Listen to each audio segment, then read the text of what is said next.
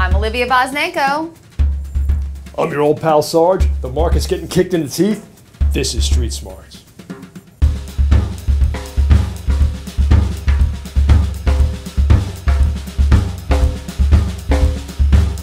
Okay, so Stephen, we have our outline out. Oh man. We need to do some damage control. Markets are getting hurt. This is a risk-off day. Dow's down, what, 525 now that I'm looking here for. The Russell's not so bad, which might tell you this has something to do with tariff-related type So this news. is fiscal policy. Well, the market is having a hard time pricing in fiscal policy, monetary policy, earnings. We're seeing this battle around the 3% for the 10-year. Yes, that's part of it, but you know what? That's algorithm-driven.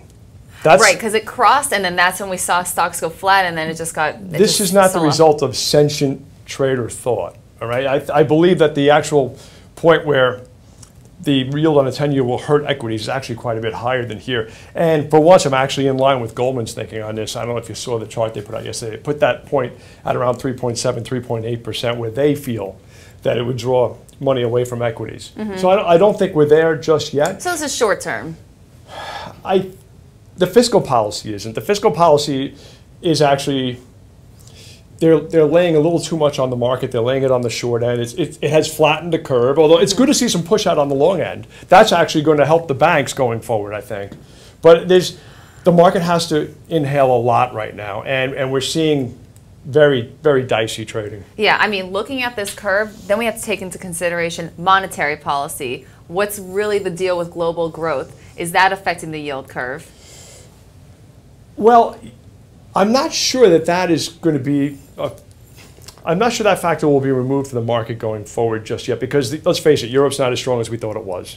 Japan might not be as strong as we thought. China might not even be as strong as we thought. The globalized growth story that we thought would be there, maybe that's the reason why equities are so weak. Yeah. I mean, the globalized growth story is actually on thin ice. I mean, I wrote a story this morning about Micron being on thin ice, the semis being on thin ice. But in fact, speaking of Micron, I just bought a few of those. I just averaged down in that name. Yes, so I watched you. I'm actually below 500 on that note. All right. And there's a few here that we probably, I mean, with the market down this much, we can't sit on our hands. We're going to have to get involved. But the volume is really not there. And you know, you're talking about tech and the semis. Could it be silicon trading is really silicon? Well, it's fake. Well, the semis is definitely out of favor right now, as are the internet names, and the manufacturers of the wafers, those that provide for the semiconductor industry, the KLA 10 core, the Applied Materials, and the Lam Researchers, they are certainly out of favor. So even though they all come with really low forward-looking multiples of only 10, 11 times, they're on the rotation list right now. And that's not the result of somebody sitting there and thinking about making a trade. That's the result of passive investment. When they roll out of one section, right now they're rolling out of tech, they're rolling out of a couple of other areas, and they're even rolling out of defense, even though Lockheed reported fantastic earnings this morning. And where they're going with this, they're being forced into banks, they're being forced into bond proxies.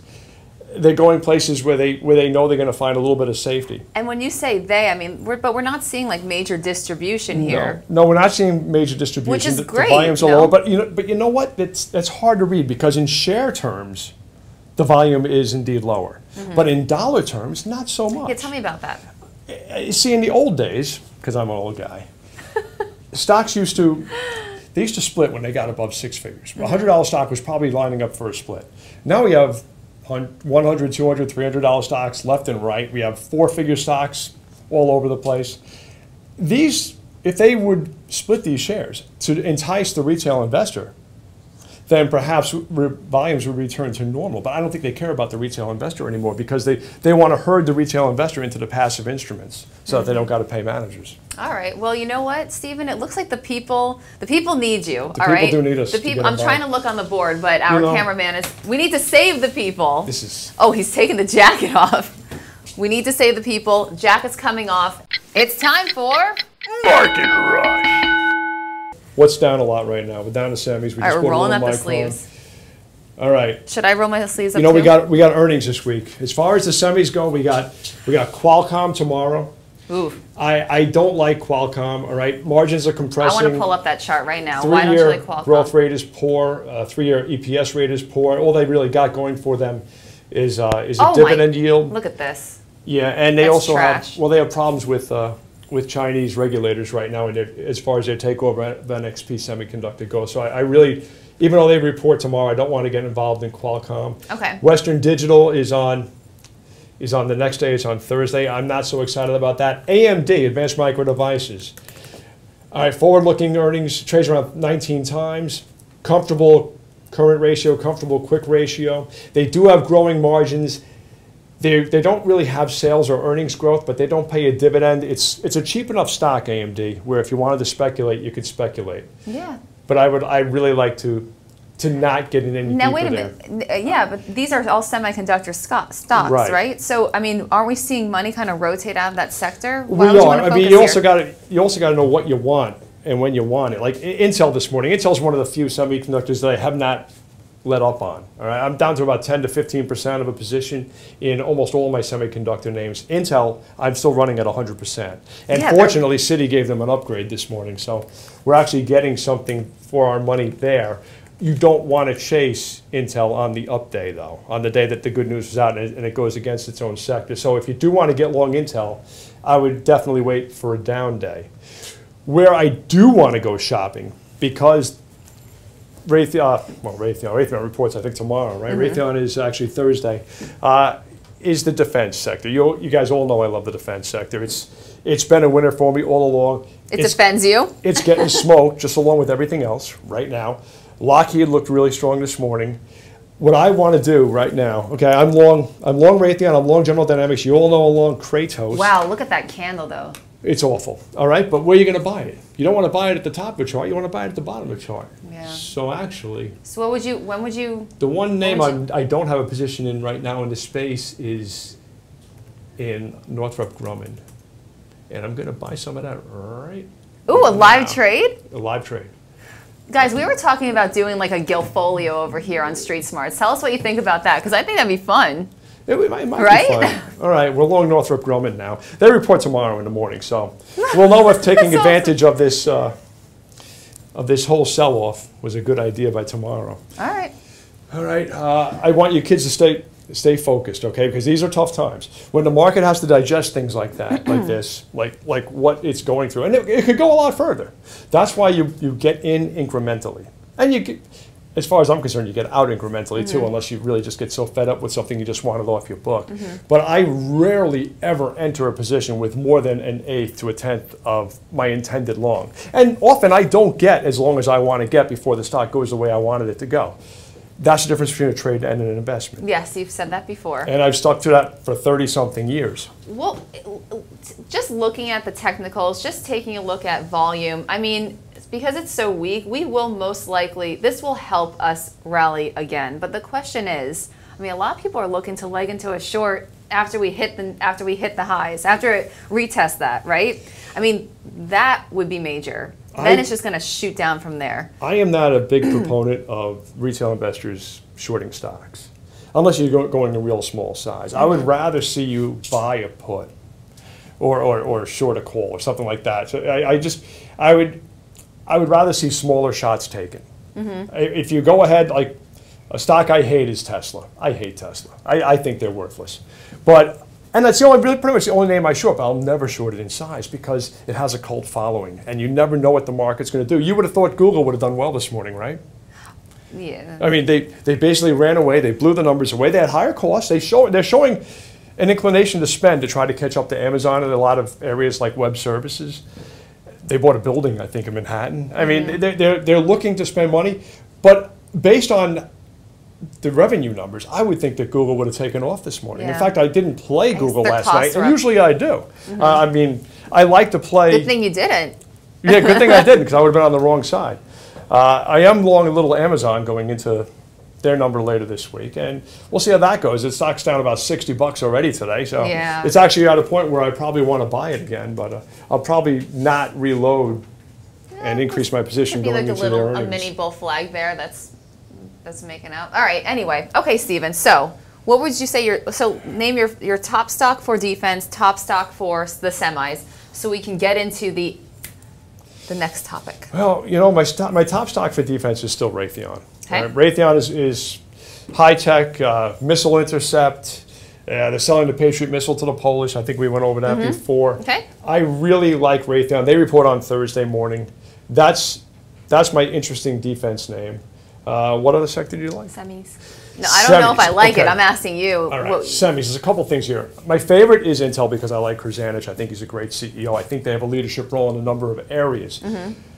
You got to look at two other semiconductors. NVIDIA. All right, it's not beaten as badly as everyone else. It's not, and that's one of the only... It's still trading between the 50 and the 200. And it's above its 200, it's still on trend. Which is rare these days. It's actually still on trend, even with some of this beatdown.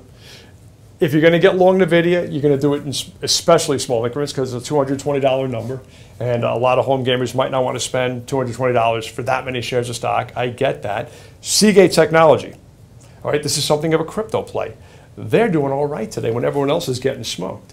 They have a big involvement with the Ripple, which is one of these cryptos. I'm not a crypto guy, but I know that they're involved there, and they're seeing a little bit of a benefit here today when no one is, and they pay you a nice dividend. Seagate pays you a dividend of 4.3%. Now, they've had negative earnings growth and just barely positive sales growth the last couple of years, but they still have a 34% gross profit margin and a 16% operating margin. So it's not the worst stock in the world. Okay. So that might be something a home gamer might want to take a small position in. All right, cool. I bet people are wondering why we're standing up right now. You know what? Because we're heated. We're into the moment, which is why. Well, it's warm, and warm. When the market's down 500 points, when it gets moving, I have a very hard time sitting down. It's almost impossible. It's almost like strip poker. It's like every trade you make, you're like one sleeve goes up, the next sleeve goes up. But let's move on to the next topic. You guys like that? All right, lead the way, Voz. All right, let's talk about oil. Oh, oil. Okay, how about I don't know what this means with oil, but this means oil apparently. I like oil up here at 68. Crude has come into parity with its supplies of crude globally, I should say. Have come into parity with their 5-year moving averages, which means that it's actually priced kind of accurately, in my opinion. OPEC has done their work. They've gotten the price of crude where it probably belongs, where it probably should be. My favorite names in the energy space remain to be in the services. I like Schlumberger, I like Halliburton. Halliburton just reported, I think they're down a little bit. But I believe that services rather than exploration is what's going to be in greater demand going forward. And it's in seasonal strength. There's demand. You might want to get into exploration. I mean, I have a position in Exxon.